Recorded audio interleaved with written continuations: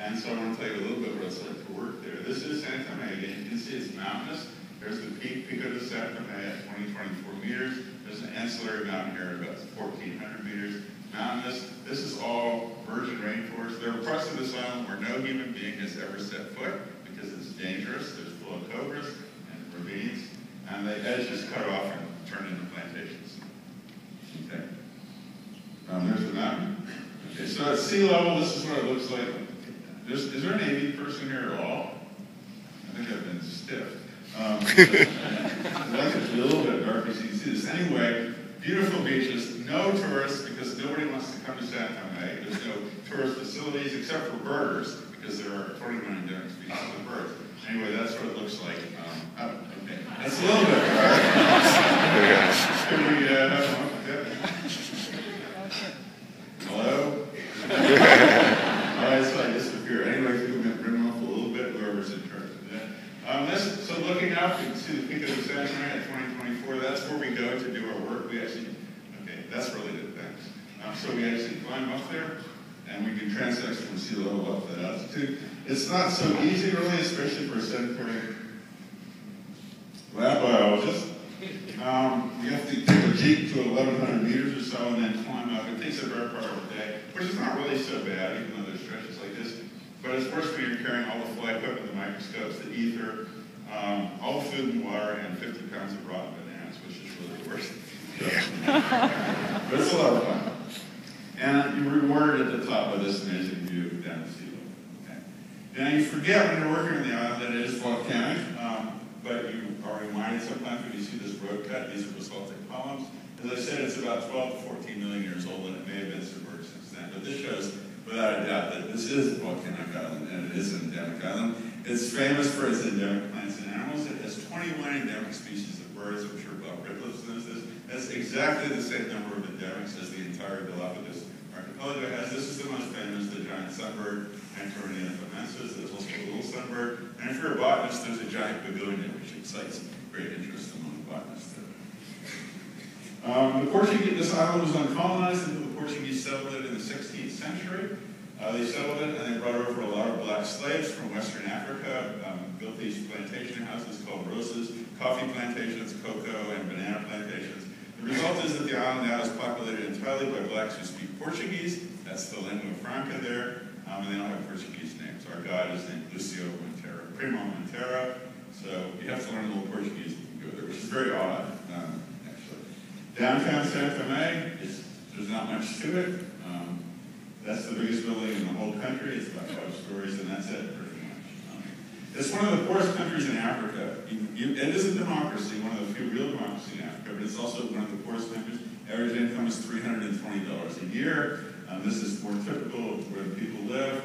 And they make their living by either working in the plantations or selling fish. There's a lot of them are fishermen. This is the fish market in the city of San Tomé, selling plantain chips. And there's a woman collecting non-endemic giant land stamps for food. I mean, can you actually see these pictures? Yeah. I don't know what to do. Anyway, so working conditions are a bit dire up there. Not only the fact that you have to work the microscope with somebody holding a flashlight to sort out the flies, but also because you have to live on spaghetti and sardines for a week, 3 meals a day. Which that's what the guys like, and you eat what the guys like. You're rewarded at the end because the island is surrounded by wonderful fishing grounds and seafood. This is Anna Yopart, my postdoc, and Daniel Lachez, who actually discovered the species. This is Anna's birthday. It's coincided with the end of our trip. So, okay, let's leave it like that. That's good news. Okay, so that's the travel log. That's what it's like to work there. If you're a birder or with botanists, it's a great place to go. We don't expect like a lot of tourist amenities. So back to the science. Because I want to talk mostly about these 2 species of flies. Drosophila San Tomé, the island endemic, and Drosophila yacuba, its mainland relative, also found in the island. If you look at the flies, you see immediately that you can tell them apart. I mean, there's this very dramatic morphological difference, which is the pigmentation. If you've worked on Drosophila melanogaster, you know that the males and females have black butts, males have dark black butts, the females have banding. Drosophila San Tomé, on the other hand, is completely unpigmented. So it's instantly recognizable and separable not only from this species, but every other species in the group. The adaptive significance of this difference, we have no freaking idea. But it's there, and it's the way to tell the flies apart. And if you look at all the flies in the group, these are all 9 species in the melanogastric subgroup. You can see that this is the outlier. It is the only unpigmented species in the group. So obviously this is a derived condition. It's something that's evolved. We have evidence that I'll tell you about later that it's evolved by natural selection. It's not just a result of genetic drift or some accident, but more on that in a second. Other morphological differences, as is usual, or as is common in insects, the one other diagnostic character of these species is the male genitalia. This is the sort of Claskin organ of the males. This is Drosophila incubit, Drosophila santamina. Here you can see it, actually they're quite different. These are the only 2 characters, the pigmentation of this, that you can use to tell the species apart. And so most of the species in this group are pretty morphologically identical. So they're separated by some morphological differences. More important if you're interested in speciation and forms of reproductive isolation. And in fact, there are lots and lots of reproductive barriers between these species. I've classified them into the 3 classical groups. Pre-mating isolation, things that happen to keep the species apart or genes from flowing between them before mating. Strong sexual isolation. There's also ecological differences in temperature tolerance and preference that are reflected, as I'll show you, in that altitudinal distribution, which causes the inviability of immigrants that will go down below from the top. So-called post-mating but pre-zygotic isolation, barriers that act after mating but before the zygote is formed. Females that mate with the wrong male of the other species, they die very quickly. The sperm is like almost toxic to them. We're not quite sure how that happens. If a female is inseminated by 2 males, a conspecific and heterospecific, she produces almost only conspecific offspring. So that's conspecific sperm precedents. I'm not going to go through all these. Just notice that the list is long. I think we've made a list of about 20 barriers to gene flow. And then post-zygotic isolation, barriers to gene flow occurring after fertilization. There's a fair number of these, but the most important one is the sterility of the hybrids. When you cross these 2 species together in either direction, the males are sterile. The females are perfectly fertile, but the males are sterile. That is called Haldane's rule when the heterogametic sex is preferentially affected. Okay. So that's the background. I just want to talk a little bit about, this is going to be crude to many molecular people, the sort of genetic analysis that we've done of some of the character differences and reproductive barriers between these species. What we do is basically old-fashioned QTL mapping, and I bet there's nobody in this room that doesn't know what that is, so I'm not going to describe it in great detail, but I'll just give you a brief précis of how it works. It involves producing back-cross flies that have a variety of genes from the 2 different species, and then correlating that genetic constitution, which you assess molecularly, with phenotypic characters or reproductive barriers in each of those flies. So for each fly, you have to know something about its genetic constitution and something about either its morphology or its reproductive behavior. So we make F1 hybrids between the species. They have 4 chromosomes, 2 metacentric autosomes, and telocentric X and a 4th. So here's the F1 female with the blues being centromere chromosomes, the red being Kumas.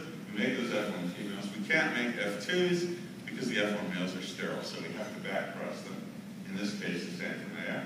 Recombination and segregation in these hybrid females produces these back-cross individuals. These are males having a variety of genes from the 2 species. Okay.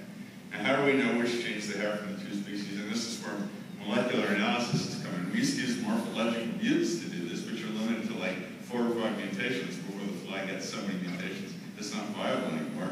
Now we can use molecular markers to do this, to genotype the flies. Oh, sorry, just to say that we do use large sample sizes in these back-cross analyses, about 1,500 flies, to try to prevent artifacts of false peaks in the QTL analysis. For our first analysis, which is just basically the pigmentation differences, we use 32 QTL markers as single nucleotide polymorphism spread throughout the genome, all 4 chromosomes. So we can find, at least roughly, the genetic constitution of a fly by looking at which genes it had, and these are species-specific differences in each of these loci. So by looking at a single nucleotide polymorphism in a given region, we can say that region came from Santomea or it came from Euclid. So we can tell the genetic admixture of each individual. Okay. So the first thing we wanted to work on, simply because it's there, and again, we have no knowledge of this, but we have no knowledge of the adaptive significance of this pigmentation difference, but it's so obvious, it just begs to be analyzed. I'm not the only person that's done this. Carol's lab has been working on this in extenso. But the results are quite interesting, actually. The first thing you do, I want to show you again what the pigmentation difference looks like. This is Drosophila sanctimea, males and females. You see they're just yellow. There's no black melanin pigment. Drosophila yacuba, males are dark, black bloods, females are stripy. If you make the F1 hybrids between these two species, there's two ways you can do it, the two reciprocal crosses. With the sanctimea mother or the yacuba mother.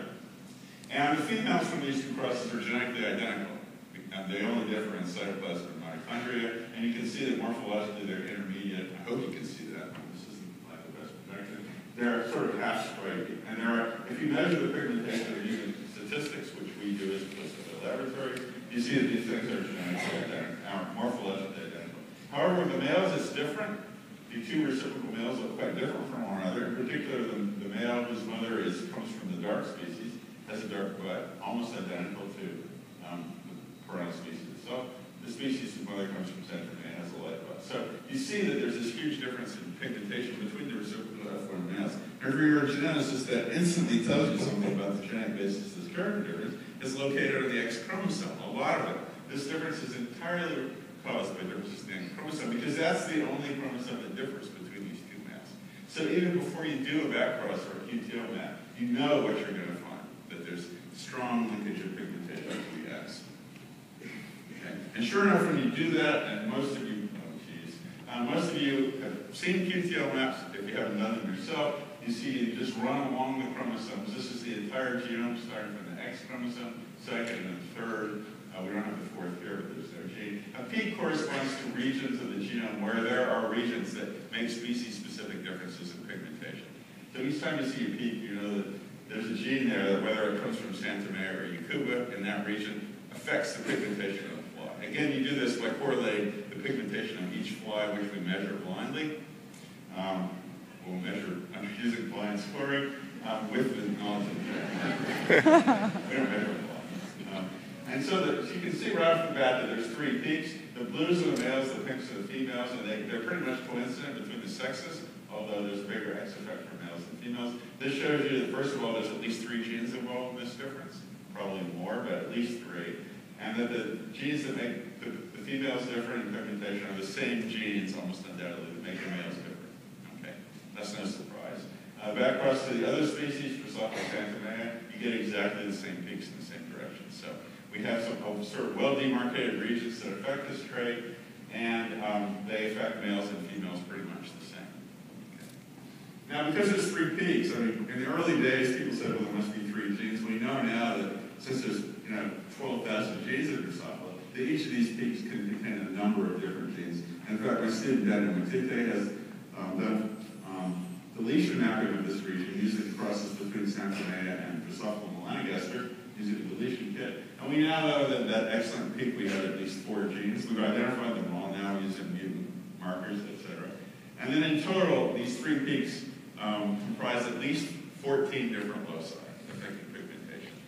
Okay. So there's 14 genes. 11 of those are in the direction that you would expect if natural selection operated, i.e. the sanctimea regions make you light, the yacuba regions make you dark. So this 11 out of 14 statistic, which I guess you can call the Orr statistic, because he's the one that developed this methodology, shows you that this is probably due to natural selection. You're not going to get an 11-to-3 ratio of genes going one way or the other way if it's random genetic drift. So probably this character is changed by natural selection. If you're a naive kind of selectionist, you would say, well, yeah, it must have because it's different. But at least the genetic data, genetic data supports that. Again, we have no idea what the selective forces are, or even whether they have anything to do with pigmentation at all. All we know is that these genes themselves seem to have fallen under natural selection. Okay? And so now, and we have the data, we have 14 genes that we think comprise the totality of genes responsible for these differences, and hopefully it will be impressed, and you don't have to ask anyone about that. The stuff that I've done, most of my work on in my life, and also Alan, I believe, and some of this is just been the genetic basis of a real reproductive barrier, which is hybrid sterility. So I want to talk a little bit about that. What are the genes that are responsible for that? We don't know what they are, but we know where they are. Here's a cross between the 2 species. These bars signify X chromosomes or Ys. That little one is a Y. These are the autosomes. You cross the 2 species together, you get male and female hybrids. The males are sterile. The females are fertile.